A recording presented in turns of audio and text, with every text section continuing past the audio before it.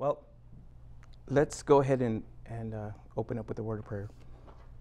Lord, we are so completely in love with you. That time of worship was just so good, so wonderful, and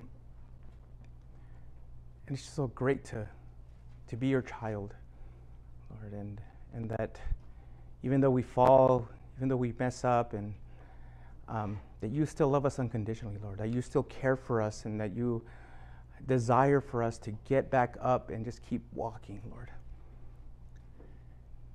And so now on this beautiful Sunday morning, with rain and all, we ask that you fill this room here with your Spirit, Lord. Speak to us powerfully so that we can hear from you, Lord.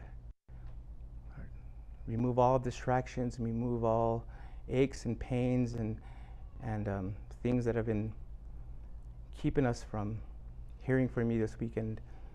We want to dedicate this time completely to you, Lord. We love you. We praise you. In Jesus' name, amen. So we're beginning a new chapter here, Luke chapter 6. Luke chapter 6. This is a pretty big chapter, and my feeling is that we're probably going to park ourselves here for several weeks because there's a lot here, and I don't want to rush through it. So hopefully you understand if we spend a few weeks here. All right, Luke chapter 6. Luke chapter 6, starting in verse 1. On a Sabbath, he passed through the grain fields. His disciples were picking heads of grain, rubbing them in their hands, and eating them. But some of the Pharisees said, "Why are you doing what is unlawful on the Sabbath?" Jesus answered them, "Haven't you read what David and those who were with him did when he was hungry? How he entered the house of God and took and ate the bread of the presence, which is not lawful for any but the priests to eat. He even gave some to those who were with him. Then he told them, 'The Son of Man is Lord of the Sabbath.' On another Sabbath, he entered the synagogue and was teaching. A man was there whose right hand was shriveled. The scribes and Pharisees were watching him closely to see if he would heal on the Sabbath, so that they could find a charge against him. But he knew their thoughts, and he told the man with the shriveled hand, 'Get up and stand here.' So he got up and stood there. Then Jesus said to them, 'I ask you, is it lawful to do good on the Sabbath or to do evil, to save a life or destroy it?' After looking around at them, he told them, 'Stretch out your hand.' He did, and his hand was restored. They, however, were filled with rage and started discussing with one another what they might do to Jesus." So for over a year now, Jesus has been going around teaching, preaching, and healing. Now, as a result of that, his popularity had risen, and many began to follow him. Now, when the religious leaders went to check him out, he not only didn't meet their expectations, but they didn't believe that someone who behaved like Jesus could be the Messiah. So it was just a matter of time that another clash would occur. And sure enough, it did. This time, it would center around their most important tradition, the Sabbath. So here, ever on the move, Luke tells us that on a Sabbath, Jesus and his followers passed through a grain field. Now, for those who may not know, a lot of you may know what the Sabbath is and what it's all about. There may be some who may not know. But for those who don't, the Sabbath is the seventh day that's set aside as a day of rest, and it's a holy day by God, and it's holy by God. The Sabbath was first mentioned in the Genesis creation narrative found in Genesis chapter 2, and is also one of the 10 Commandments. Now, typically, Jews, and more so Orthodox Jews, observe Sabbath on Saturdays. That's, again, their holy day, and that's the day of rest. They don't do anything, and I know some that just don't even get on social media, don't watch TV, or any of that. They're just time, it's their time with their family, their time getting into God's word, studying, whatever it may be. But it's just a holy day set aside for God. Now, on this particular Sabbath, almost subconsciously, the disciples began picking off a few grains, rubbing them in their hands to remove the husks, and snacking on the kernels. Now, although this grain field may have belonged to somebody else, this really wasn't considered stealing. What they were doing was known as gleaning. And according to the provision for the poor of the land given in Deuteronomy chapter 23, verse 25, this was allowable. However, the issue the Pharisees had wasn't that they were gleaning. The issue they had was that they viewed what the apostles were doing, what the disciples were doing, was that they were working on the Sabbath. They were working on that holy day. You see, according to the strict oral restrictions or interpretations they had collected and enforced, they saw those actions as threshing, winnowing, and preparing food, which, again, according to their extra rule books that they had, it wasn't allowed. Thus, they were guilty of breaking the law by working on the holy day of rest. Now, none of the Gospels say that Jesus was actually participating, but the Lord actually stepped up here. He stepped up and took full responsibility, which reminds me, it's just a good example of leadership. He took full responsibility and responded to their accusation with an Old Testament example, using an incident from the life of David in 1 Samuel chapter 21. Jesus showed the law of the Sabbath was never intended to forbid a work of necessity. In that story, David satisfied the needs of his hungry army by entering the house of God and eating the bread of the presence. The bread of the presence is also known as the showbread. Now, the showbread was comprised of 12 loaves, which represented one for each tribe of Israel. And it stood on the table in the holy place, in the tabernacle, and then in the temple. Fresh bread was put on the table each Sabbath, and according to Leviticus chapter 24, verses 5 through 9, only the priests were allowed to eat it. Now, David's intent wasn't to purposely disobey the law. All he was simply doing was putting the human needs of his men above ritual law. And in the end, God's priests cooperated with him. You see, here's the thing. The law concerning the showbread was never intended to be so slavishly followed as to permit God's king to starve. The interesting thing is that the Pharisees were thoroughly immersed in the scriptures and knew all about these stories. They knew them like their back of the hand. They must have read them 1,000 times. But the thing is, although they may have read it a bunch of times, they completely missed the meaning. So too, like the Pharisees, we can be guilty of reading the word over and over again, thinking we know what it's saying, but missing the very essence of the meaning. The Lord wants to show us more in His word than we presently know, but it takes an open mind and a tender heart to receive it. For instance, When Samuel heard his name being called in 1 Samuel chapter 3, verse 9, Eli told him to say, "Speak, Lord, for your servant is listening." You see, too often we just say the opposite. Listen, Lord, while your servant speaks, listen, Lord, while your servant speaks, as we approach the word with our presuppositions or our legalistic traditions. In Ezra chapter 7, verse 10, we read that Ezra prepared his own heart to seek the Lord and his law before he taught it to others. And so likewise, this ought to be us as well.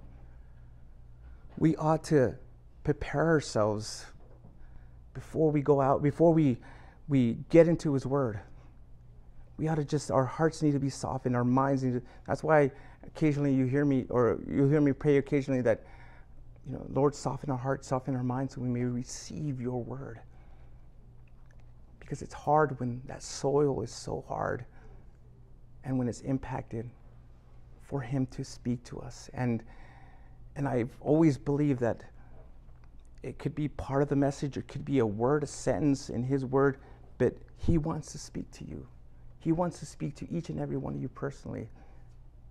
You just have to be open to it. And that's why whatever distractions are keeping your mind away, whatever's going on, make an effort just to drop it and just pay attention to what God wants to say to you. Well, just like then, here now we have a similar situation. Christ and his disciples were hungry, but the Pharisees would rather see them starve than to pick up grain on the Sabbath. However, Jesus told them, the Son of Man is Lord of the Sabbath.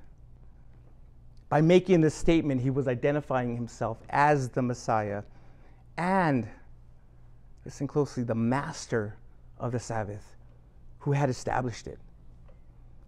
In other words, it was he who gave the law in the first place. He was there in the beginning, and therefore he's free to do on it and with it whatever he wanted to.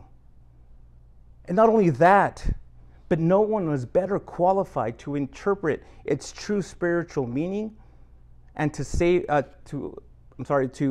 no one better than he to interpret the true spiritual meaning and to save it from misunderstanding. Here's our challenge as Christians today. Our challenge is to make sure that we don't go back and misinterpret what Jesus had already interpreted. For example here, the key point Jesus was making here is the importance of displaying love and compassion to the needy than keeping human institutions and traditions. Some Christians are so adamant about the day, the time, the location a church service needs to be that they make a big deal about it. Oh, we've got to meet Sundays at 6 a.m. Church has got to be 3 times during the day and once in the evening. All kinds of things they're used to or they've been used to. Or some people, actually some denominations will just meet on Saturdays. That's the days they meet for church. Some churches meet Saturdays, Sundays, Wednesdays, Thursdays, Fridays. Pretty much every day out of the week there's a church service. But again, some are so adamant about how it needs to be that they make a big deal about it.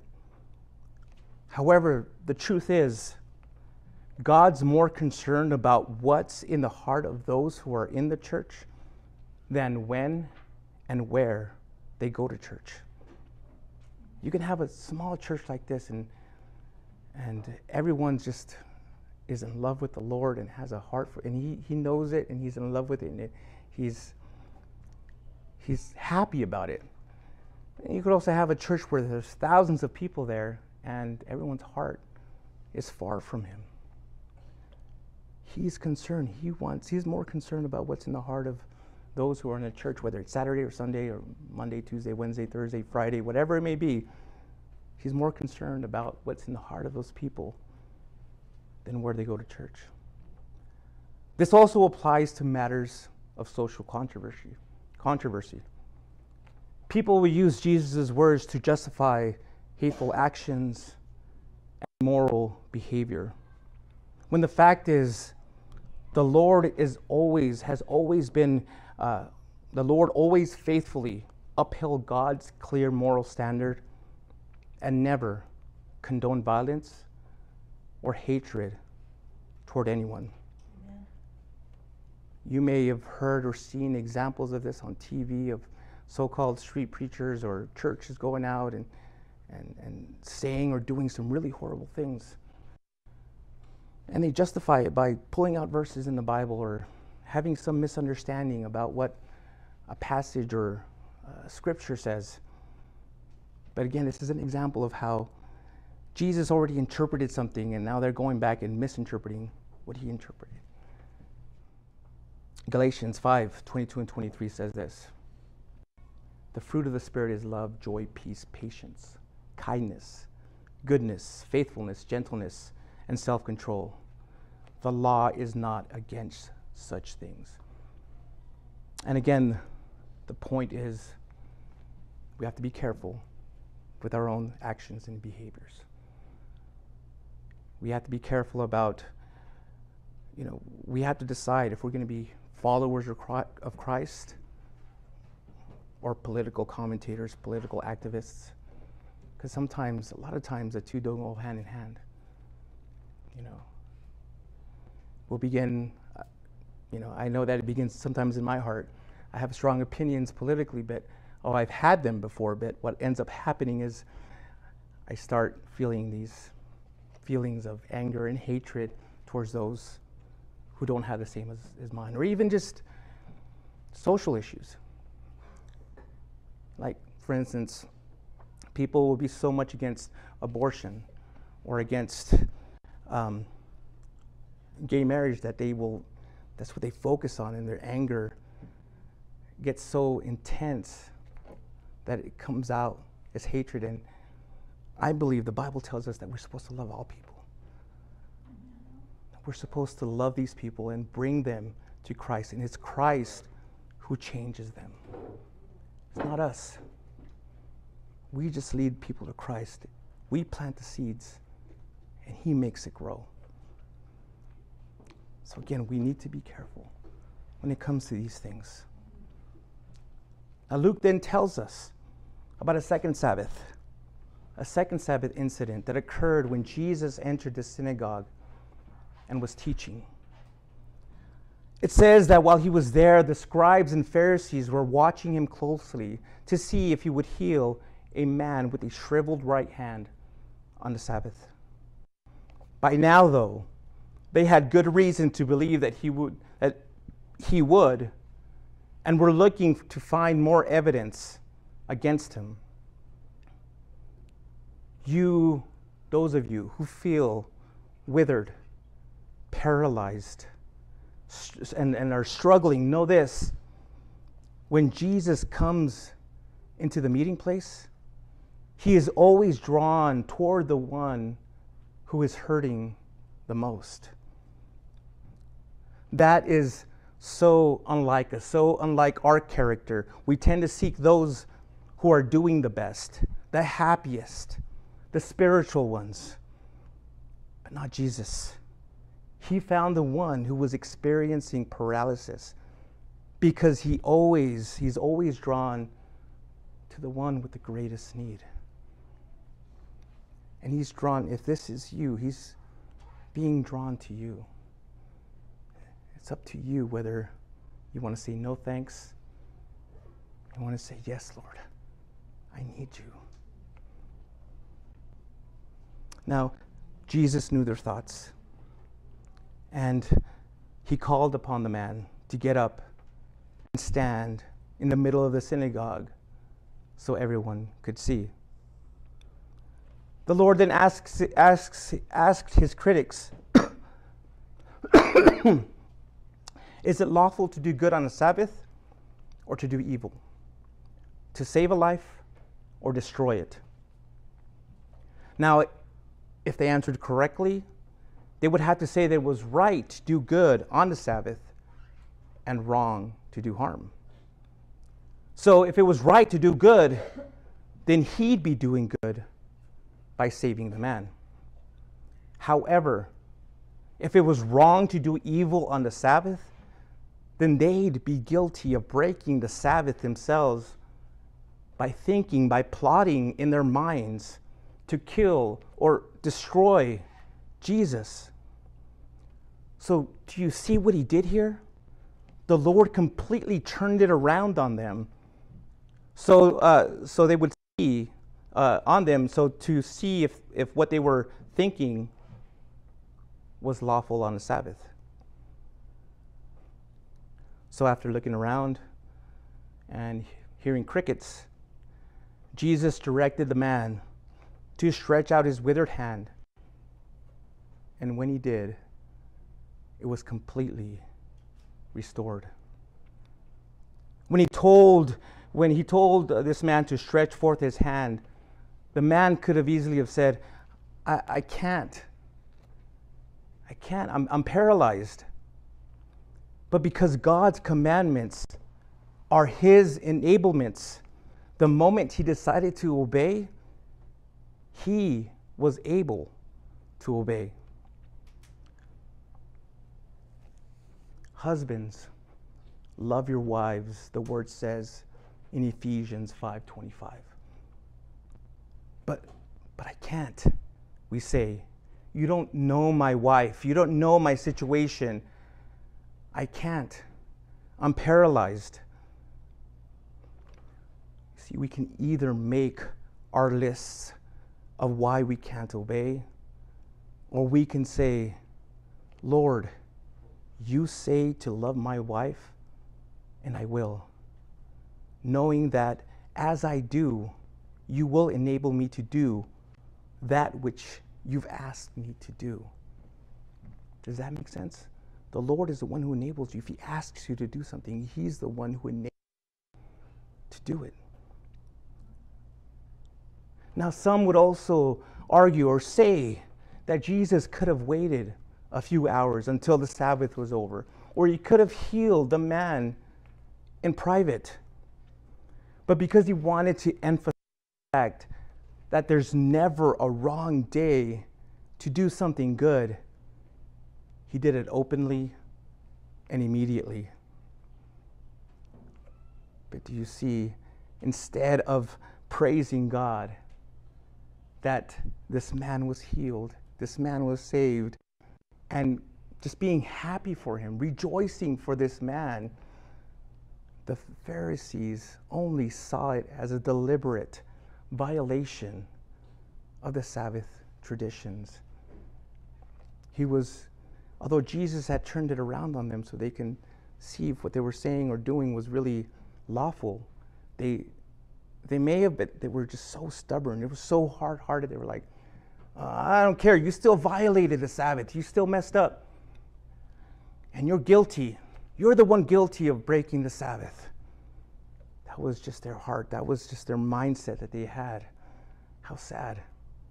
How sad when people, the truth is right in front of them. They have the ability, or that change is right before them.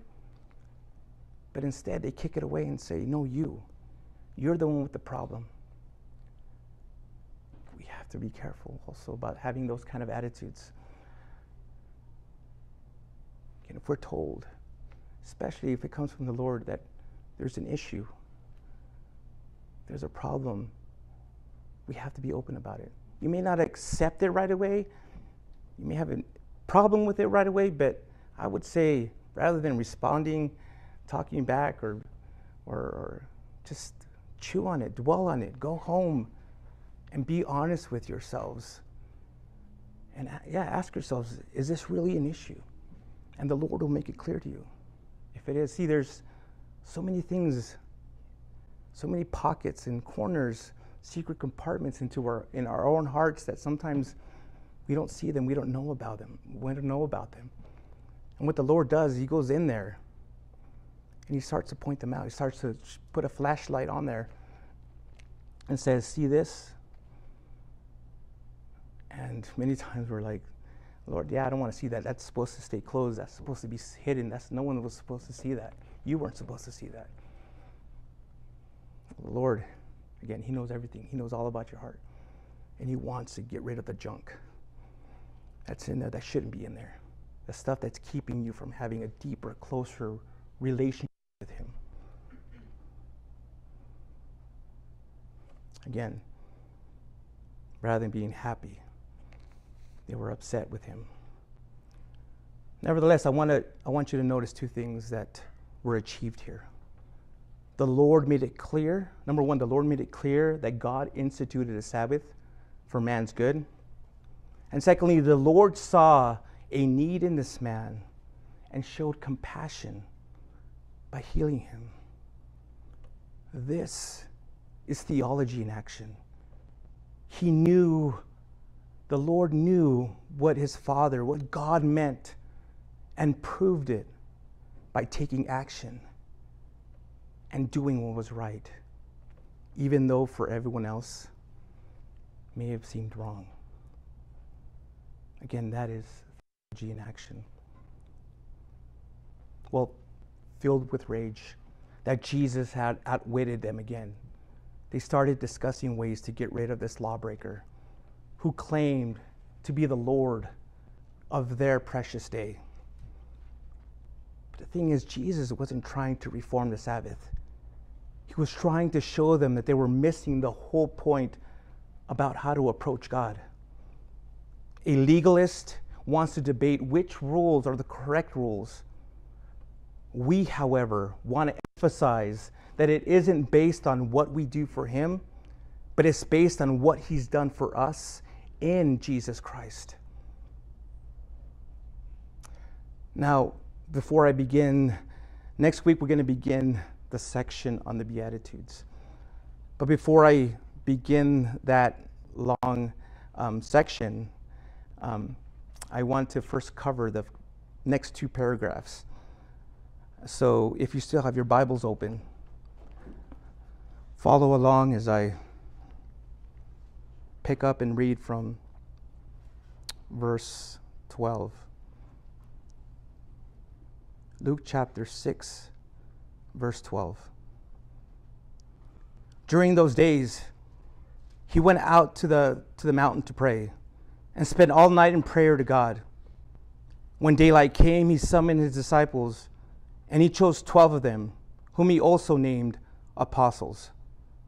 Simon, whom he named Peter, and Andrew his brother, James and John, Philip and Bartholomew, Matthew and Thomas, James the son of Alphaeus, and Simon called the Zealot, Judas the son of James, and Judas Iscariot, who became a traitor.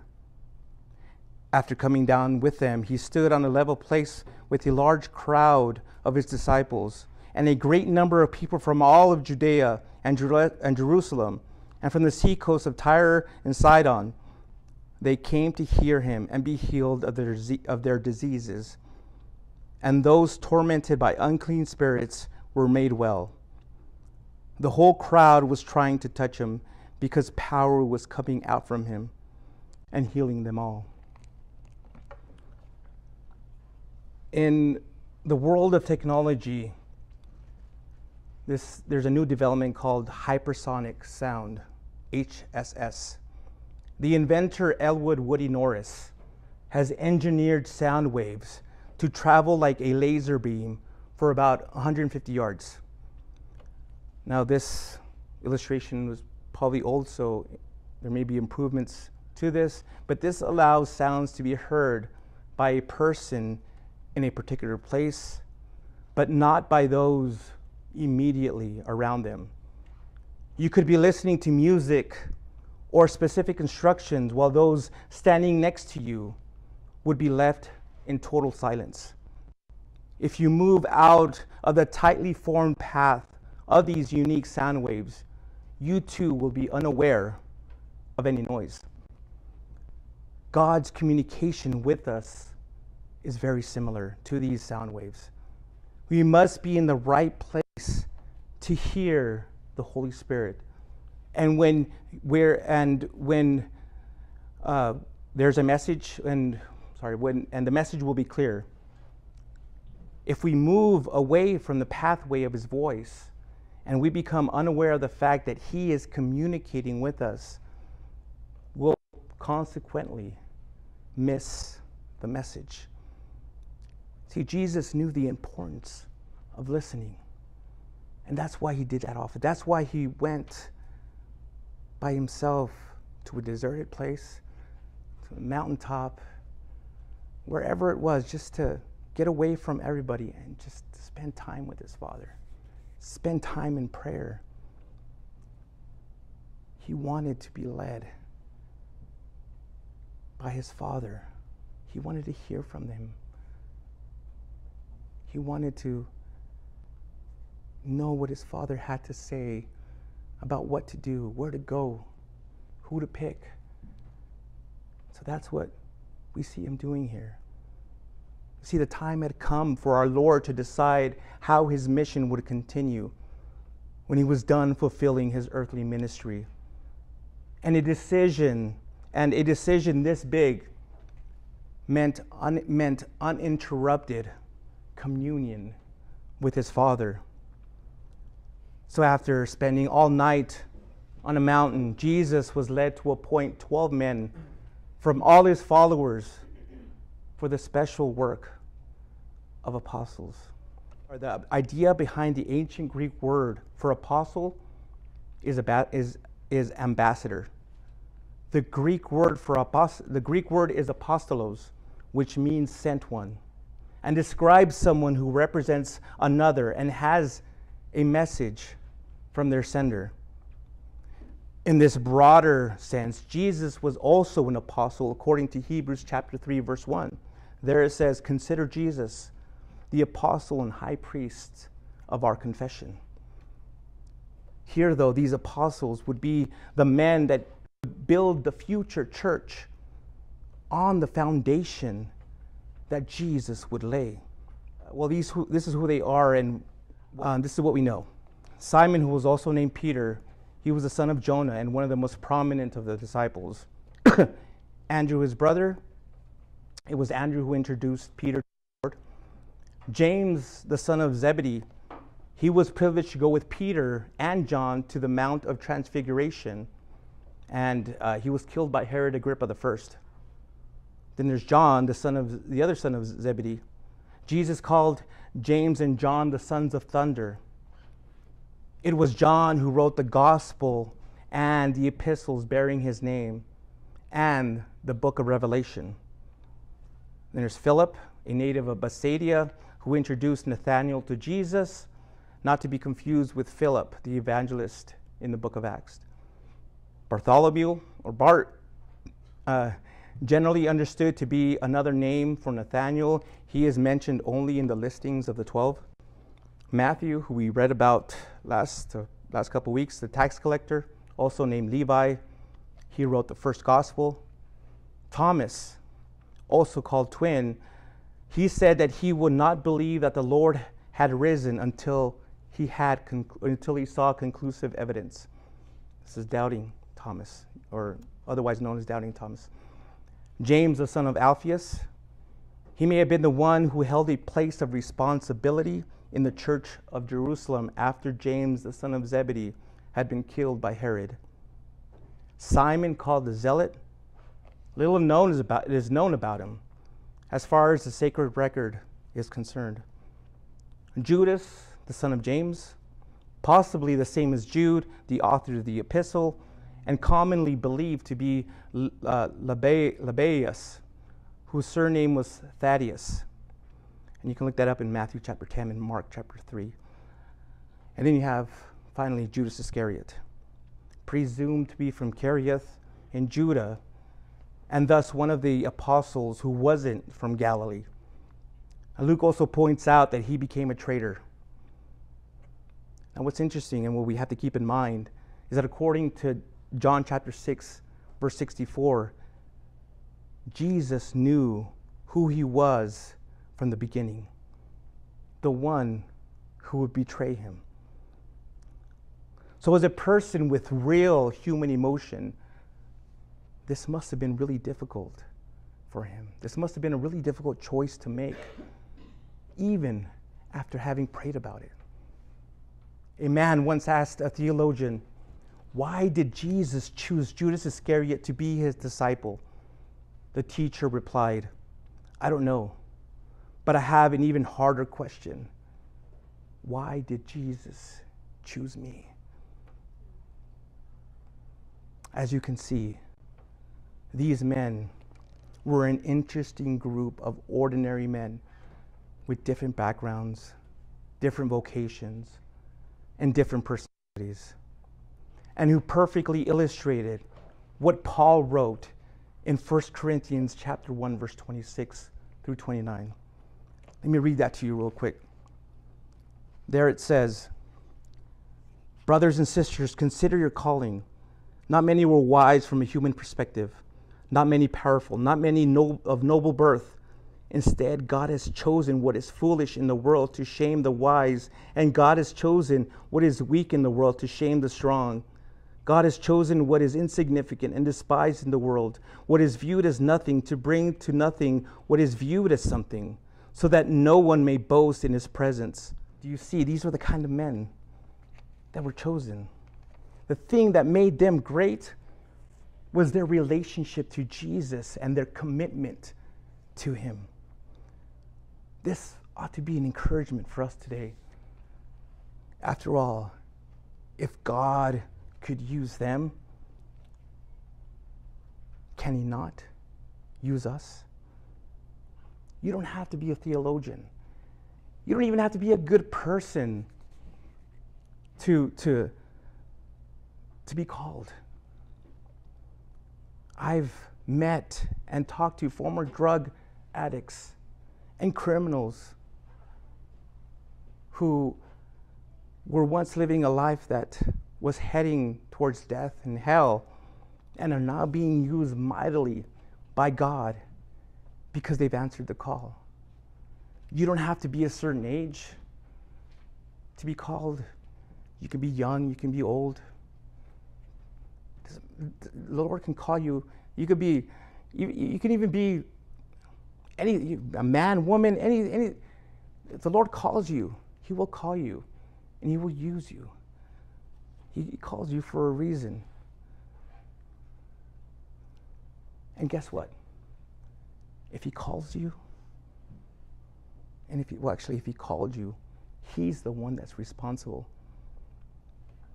It says in 2 Timothy chapter 2, verse 9, he has saved us and called us with a holy calling, not according to our works, but according to his own purpose and grace, which was given to us in Christ Jesus before time began.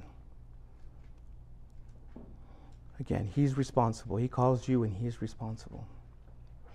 Well, after Jesus had selected his disciples, Luke then tells us that he came down with them and stood at a level place.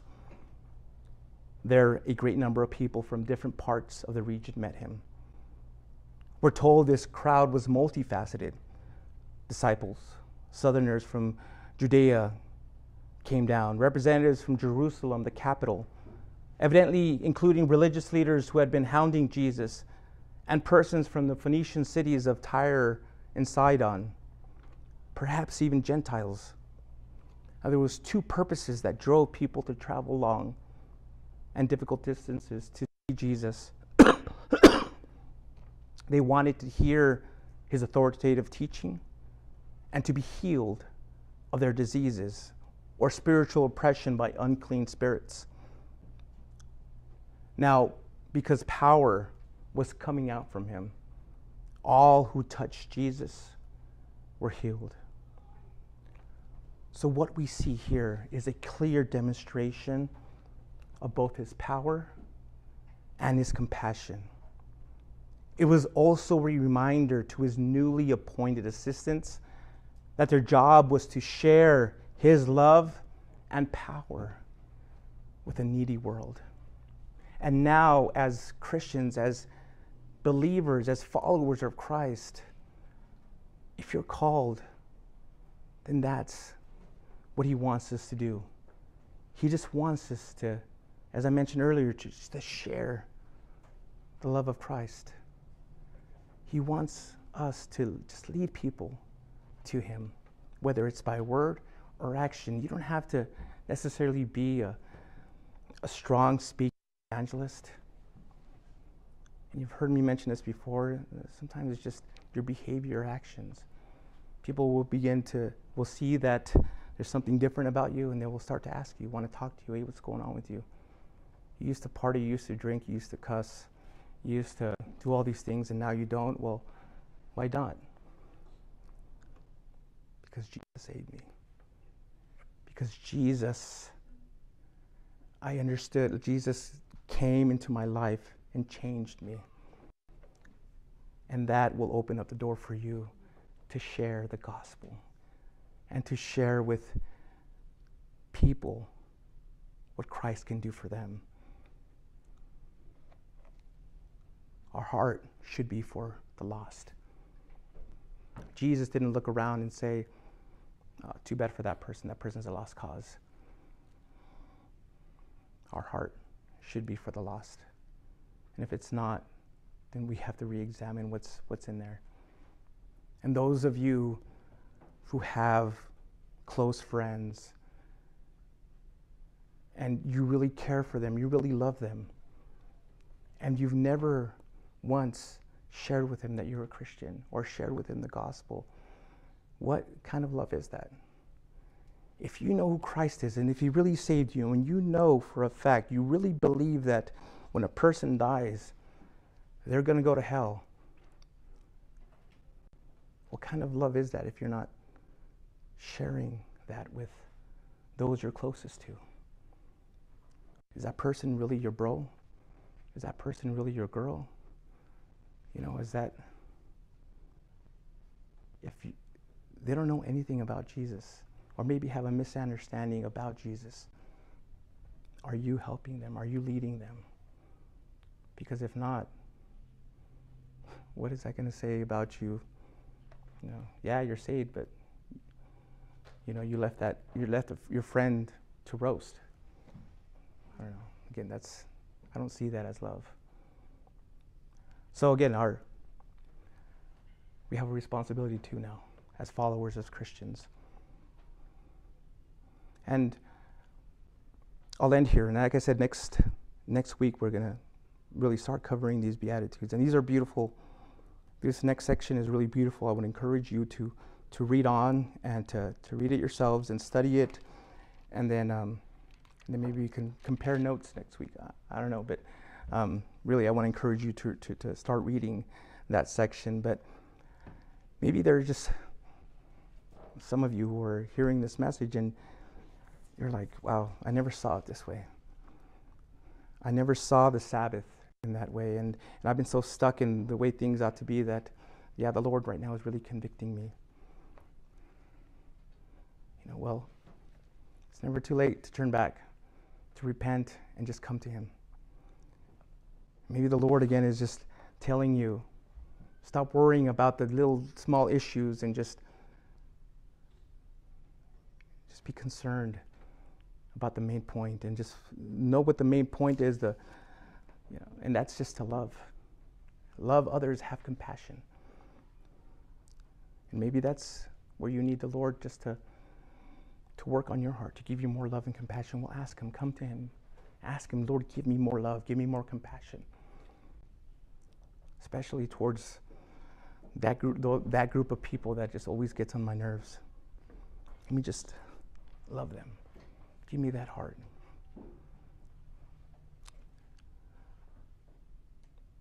Maybe the Lord's calling you right now. And he's tugging at your heart and wants you to come to him. Is calling you now to follow him. Will you answer that call? Or will you say, no thanks, Lord, another day? I've been there before and I know what that tug is like. So Whether you're here, you're watching, you're listening, come to him and let him radically just change your life, change your perspective, your worldview.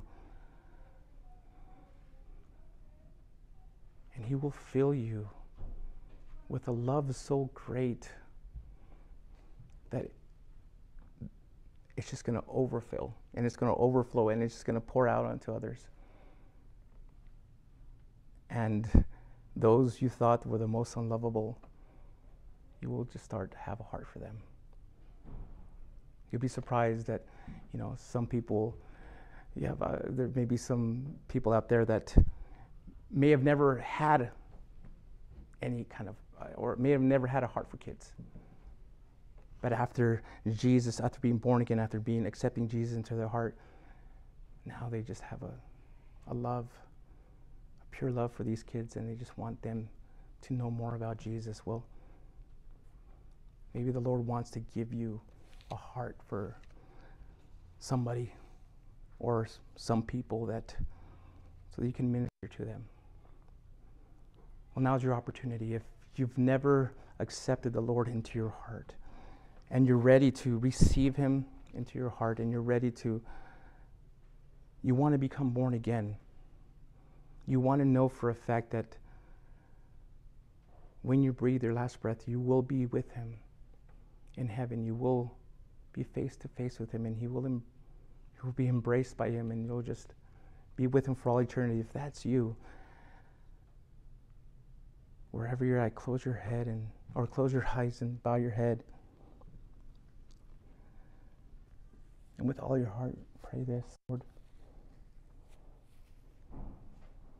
forgive me of my sins.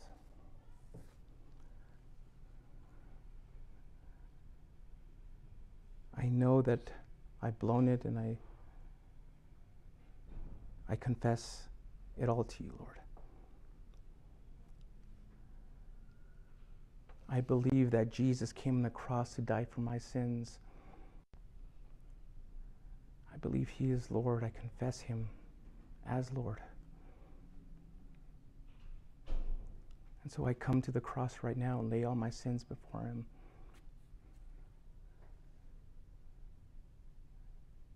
I believe that now that you've wiped the slate clean, Lord, and that my sins are forgiven. I accept your forgiveness. Help me to walk with you. Fill me with your Spirit. And help me to fall more in love with you, Lord.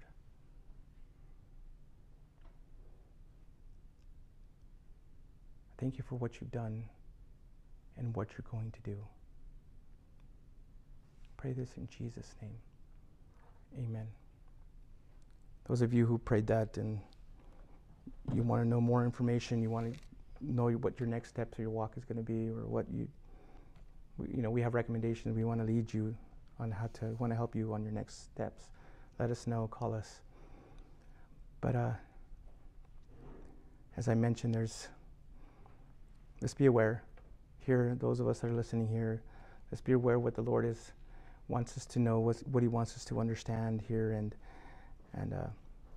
let's be also aware of our calling. It's a beautiful calling. Times it's bumpy, it's hard, as many of you know, but in the end, it's worth it. And those of you who are in need of that special healing from him, understand that sometimes he will, other times he won't. But it's all for a purpose. He didn't heal. Remember, Paul always had that thorn in his flesh. But it drew him even closer to God. So even though, again, you may not be 100%, he wants to, the fact of the matter is that he wants to heal your heart. So allow him to do that. And in the end, again, something great and awesome is awaiting you in heaven as well. Let's close here with a word of prayer. Heavenly Father, thank you for this morning. Thank you for your word. Thank you for giving us these stories of what occurred on the 2 Sabbaths, Lord, and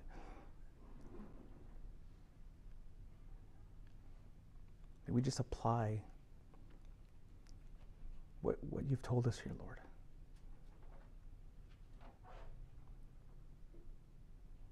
We just pay attention to the things that really matter,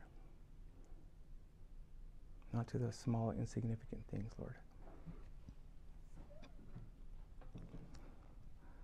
Help us to, again, just to fall more in love with you, Lord, to know you more, to understand you more.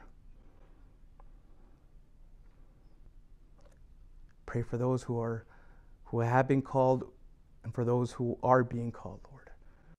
I pray you strengthen them, and I pray that you be with them, that you sanctify them, that you fill them, Lord, just also with your Spirit, so they may walk in truth and boldness, Lord, and just always give you the glory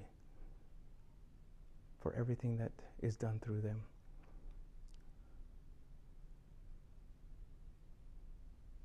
And heal those who are hurting, Lord, those in pain. May they feel your touch, your warm embrace, and heal them now, Lord. Give them the comfort they need, the physical and emotional and spiritual comfort they're looking for. Thank you again for this time. I pray you protect everyone here, watch over everyone's week as they go about work and school. At home, we pray for those who are celebrating, Lord, and pray that you just continue to show them how much you mean to them, how important they are to you. Bless us next time of fellowship, Lord. We love you, praise you. In Jesus' name, amen.